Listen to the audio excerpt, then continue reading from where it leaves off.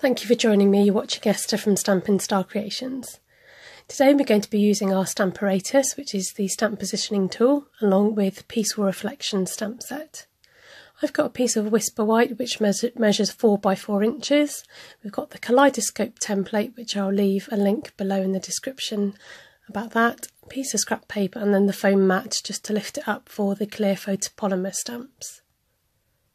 Putting the piece of paper in position and then just securing that in place with a strong magnet. I'm going in with the biggest stem stamp, and then you just bring your lid to the stamp once you've got that in place, and that will cling to the lid and ready for you to keep repeating that same stamp.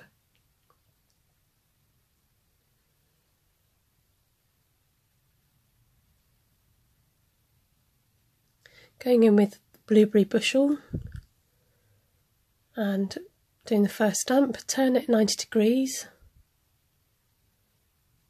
and this is where the template is great for knowing where to turn it, and just keep going around each time, stamping as you go.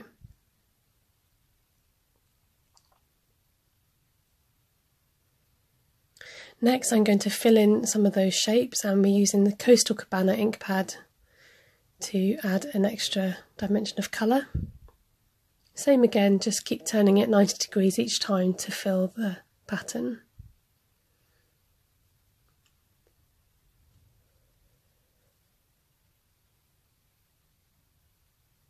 Just use the Shammy to clean off any inky bits. And I'm going to go in with these smaller pieces of stamp, and then I decided I would also add the heart shapes in the centre. I'm using Mango Melody for this part of the stamping, and then I thought actually I'm going to add a bit more of those splashes.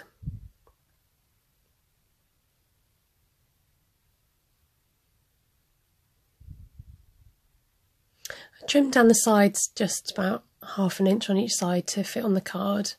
Go ahead and mounted that on Coastal Cabana cardstock and Blueberry Bushel cardstock, using the 1½ inch punch to cut out a Mango Melody coloured circle, and then going in with the sentiment from So Eclectic stamp set, punching that out with a classic label punch, using a bit of that lovely spotty tulle ribbon to complete it. Sponging around the edges because it looked a bit stark once I had it all laid together, and just helped to break that down. Added a leaf trinket and some silver thread behind the sentiment, and there we have our card. Thank you so much for watching. You can visit my shop at stampinstarcreations.co.uk. Do subscribe to my channel.